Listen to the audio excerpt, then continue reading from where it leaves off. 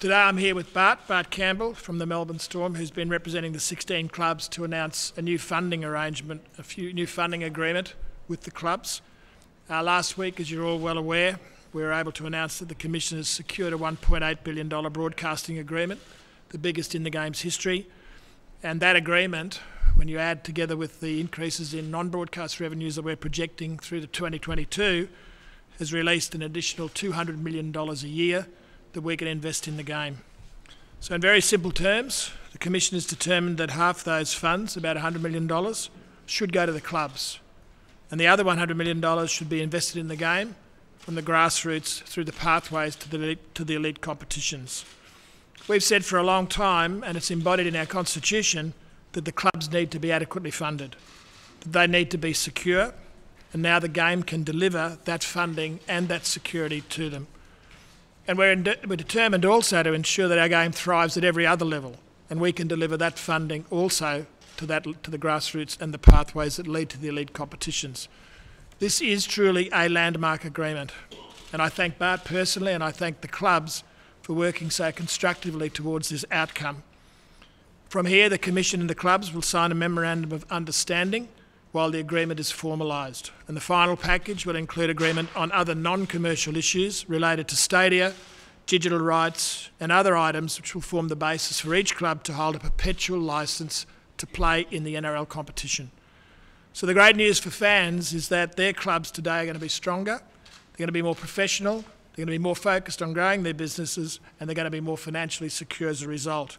And they will have an ongoing licence to forever to be part of the NRL competition. Together, the NRL and the clubs are now in a position to move forward and work together to make this game stronger at every level. Thanks once again to the clubs for this landmark agreement. Now let me pass over to Bart to make a few comments. Thank you.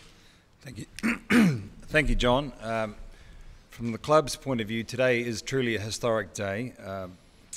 The whole of game funding model has created alignment at every level of the game, from the players to the clubs to the NRL. It's a real opportunity for us to grow the game and to take the game forward into the future at every level of the game. One of the key tenets of this arrangement is that the clubs are now all solvent and they are able to invest in their businesses. We need to have good management, great membership people, great sponsorship people involved in the clubs, and if we've got the money to invest, which we do now, we believe that will pay real dividends for the game and will deliver benefits to our fans and members who will get a better service from the clubs. If you look at the process, I would say that it's worthy of two comments. First, I'd like to thank the NRL and the Commission, Tony Crawford up the back there, for the collaborative nature of the process and the transparency of the process. That has built a level of trust between the clubs and the Commission that may have not existed before. I would say the second part of the process that's worthy of noting is that the clubs have realised that whilst we compete on the field, working together off the field is a far better way forward for the game, and I hope that both of those foundations will prove valuable as we move ahead. I think the Commission has done a good job in balancing the competing interests. They certainly made the clubs aware of the need to put money into grassroots, and I think on balance we arrived at a fair outcome. Really, I guess that's all I've got to say, other than, again, I'd like to thank you. I'd like to thank Dave Smith, who started this process, and I'd like to thank the Commission. Yesterday was a long day, but I'd like to point out that really the funding model was one of maybe 10 agenda items that were covered yesterday. There you go. Any questions? In the meeting yesterday, did you discuss expansion in Queensland now that these clubs have signed the agreement? No, we did not. Are there any stipulations on how they have to spend the money? The intent of the extra money is to drive their businesses forward and grow them. So it's about capacity building, it's capability building, and it's focusing on generating top-line revenues. But are you going to tell them how they should spend? No, we're not going to tell the clubs how to run their businesses. Yeah. What we do have is a common objective, and that's to grow the game. And that the alignment through this is really, really significant. It's the first time, and I've watched this game for as long as many of you have watched it, it's the first time that we really have the foundation to actually really align. We've said it a lot of times before, but now we have the foundation to do that. This is real and it's very, very important. John, that extra $6 million a year or whatever it works out to be, what does that mean to a club? Is it a shot in the arm for someone like the Tigers, or is it more significant? I think I should ask Bart to answer that question. It's very significant in clubland. I mean, the number you've quoted is not correct, but the reality of the outcome is that under any metric, all clubs now are solvent. They have the wherewithal to be able to run their businesses and to run their businesses looking forward for the long term, which should mean some investment in people, investment in their facilities and services, and all of those things, I believe, and all the clubs believe, will help grow the game. I didn't realise we were. I mean, I'd have to say that I can't read. Look, I think the level of angst that has been directed towards John is it's very overstated. We are an impatient lot, and that probably doesn't help ourselves from time to time, but with, I guess, the process, and there's been a whole of game funding model built, which is incredibly complex, well beyond my modest abacus movements, and the NRL has done a huge amount of work. And the one thing that was missing to conclude that was actually, what is the broadcast number? Because you've got to slot that in, and once that happened, progress was made quite quickly. Yeah, we might have got a bit impatient, and conversation definitely got robust from time to time, but I don't think at any point it was ever pointed out to John that we were seeking him not to be around. So does that mean we're not going to be hearing a so-called Super League or something similar? The agreement's going to be signed out? We've committed, the clubs, all 16 clubs have committed in perpetuity to partner with the NRL to take the club game forward. Yeah, I think the big significant thing there is to move from term-based licences to a perpetual licence. So licences with clubs to play in the NRL competition are all geared around the 5-year periods of broadcasts, and that's always been complex, and it provides no certainty to clubs and provides no certainty to the league. So this is all embodied, this agreement is all embodied in a perpetual licence, which is really the foundation. John said that you stonewalled it for 3 months. What made you change? Oh, I think I don't know that stonewall would be the right term. I think we've been through a process of negotiation, and I've said many times, and I'll continue to say it, that we're a very considered commission. And Bart referred to a whole of game funding model that we've developed, which has been a very, very serious piece of work that's taken a lot of time and energy for us to understand the implications of any decisions we make. So the process has been a very engaging and absolutely robust at times conversation, which you'd expect, right? But the fact that the broadcast fell into place in the last week allowed us literally to pop that number into the model, and all of a sudden we knew what we were dealing with. So it was obvious that we could come to an agreement shortly after that. Was I concerned they were gunning for me? Well, I think Bart answered that question. Look, I do the job as chairing the Rugby League Commission. Our job is to ensure the Commission makes the best decisions in the interests of the whole game, and this is absolutely that, so clearly defined. This is a decision that the Commission has reached with the clubs in over a very considered process, in the right amount of time, at the right point, that actually fundamentally aligns the clubs and the game, and it's a unique proposition. John, for all of this arrangement, the majority of clubs are in the red. When do you think they'll actually be able to stand on their own to be self-sufficient? Well, the way the deal's been constructed, there'll be some interim funding provided in 2016 and 2017, which will start that journey. But then, when the full financial implication, or the full financial benefit hits in 2018, they'll be well on that journey. But their interim funding of $1.5 million each club per year in 16 and 17 will lift them all and allow them all to start that investment track that Bart just spoke about. From a club perspective, what's your take on that? When will the majority of clubs be able to get back into the play? Excuse me. I would say 2018 would be a realistic time frame to expect the clubs to be profitable. Profitable is probably too strong, because if they do go down the investment path, which is an absolute necessity for the game to go forward, then break even is not unrealistic, and where we sit today, that is a good outcome.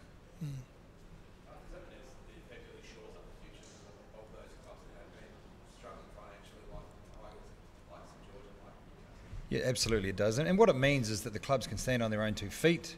It means that the NRL don't have to own clubs, they don't have to prop up clubs, and I think that's probably a good thing from a competition integrity point of view. I understand why they do it, and it's a necessity. But over time now, everyone will be able to be masters of their own ship. I think that's a very important point. If I can add to that, the security of a perpetual licence and the security of a 7-year funding plan makes all of the clubs that currently are supported, for example, directly by the NRL, all become viable and all become able to go back to correct ownership outside of the NRL. So this arrangement fuels the opportunity to have all the clubs return to their communities or to rightful owners. What's the time frame on that, John, realistically? Obviously, you own some of the clubs at the moment. When will they be on their own 2 feet? We're going to move ahead pretty quickly with that, as quickly as we possibly can. Again, we've sort of loosened a whole bunch of stuff that was tying those processes up now with this arrangement, and we think we can present very, very strong arguments to people who might be interested in those clubs, whether they be back in community or whether they be private ownership. Have you had private owners approach you expressing an interest in those clubs in recent times? We've sort of pushed back on all engagements around that until we got this locked down. John, is there any concern that the clubs might spend the money frivolously? I think that's a concern for the clubs and for the game, but no, look, I think we've got to understand our clubs. Even if you look back over the last 4 years, the clubs have become more professional year on year. They understand much better that they've got to balance their own investment in their football department and in their businesses. And this is an opportunity to really reset that.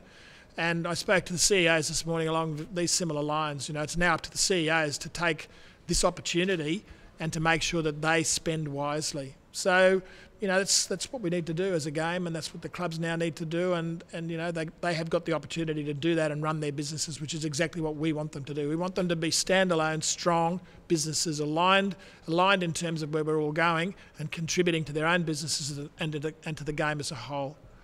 John, you've always said you wanted the 16 clubs to be financial before you look at expansion. Is expansion now on the agenda, or is it more likely in the short to medium term? Expansion is not on our agenda at the moment. John, the Australian coaching job, you've been accused of nepotism and appointing a fellow Queenslander and making Melbourne. How do you respond to that? Well, as Todd told you earlier, I think that the choice of Mal Meninga is exactly the perfect choice for the Kangaroos, and I don't think there's anyone who would actually disagree with that. What we've got is one of the greatest players of all time, and the most successful coach at that sort of tournament level ever. 9 series wins out of 10 with the Queensland State of Origin side. He is absolutely the right person. And Todd, who ran the process, this process was run by the football department.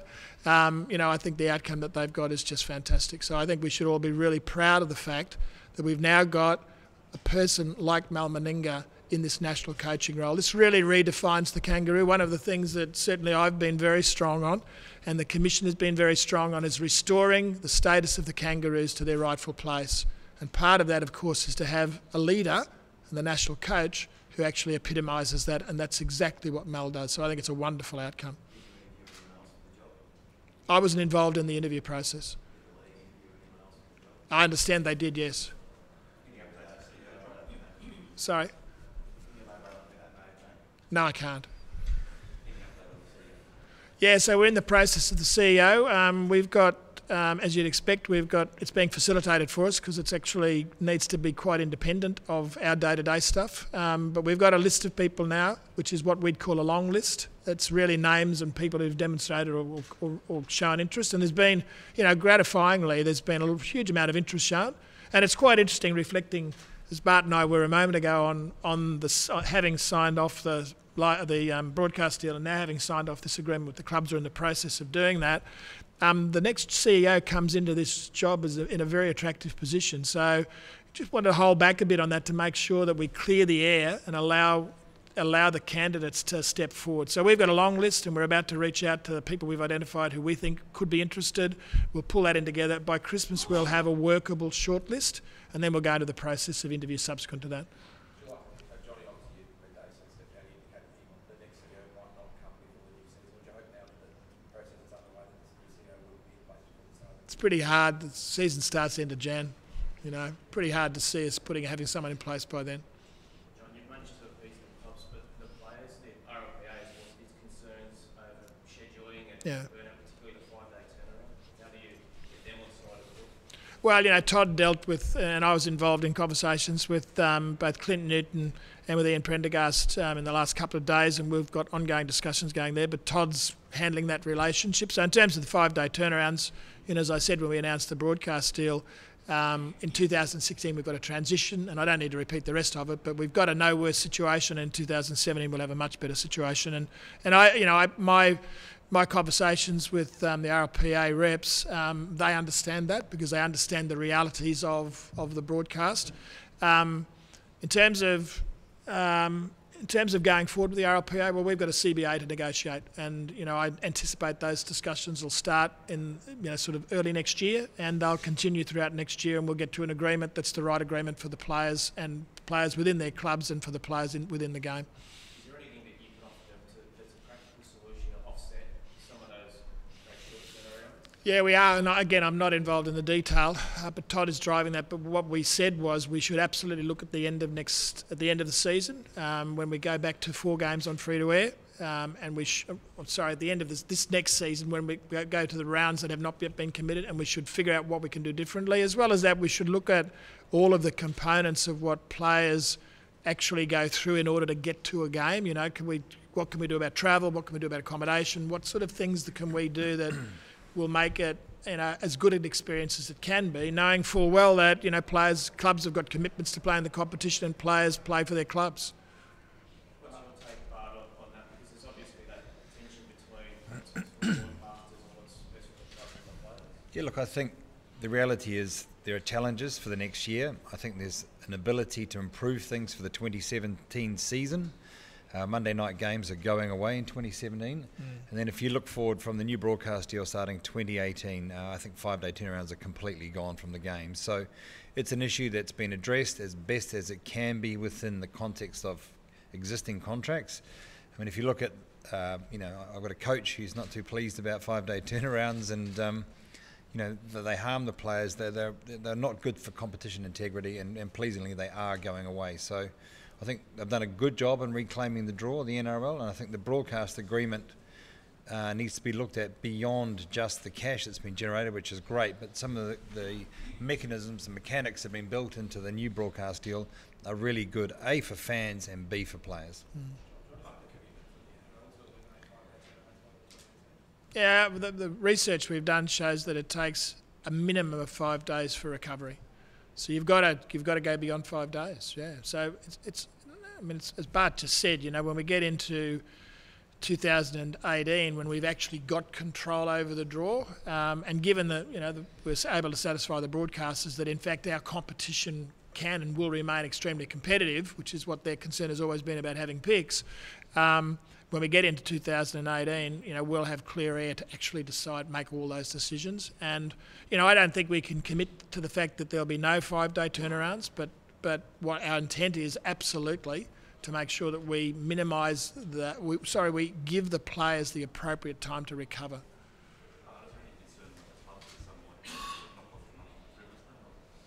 Well, the NRL might spend it. Look, we've obviously spent a lot more time dealing with the Commission of late. There's some very smart people around the table.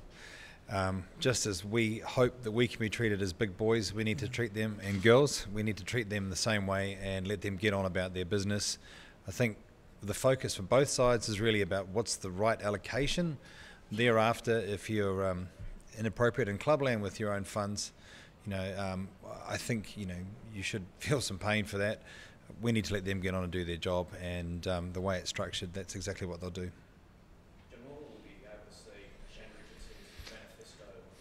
Sorry, say again. Richo's manifesto. Oh, Richo's manifesto. When will we get to see it? Shane? Shane?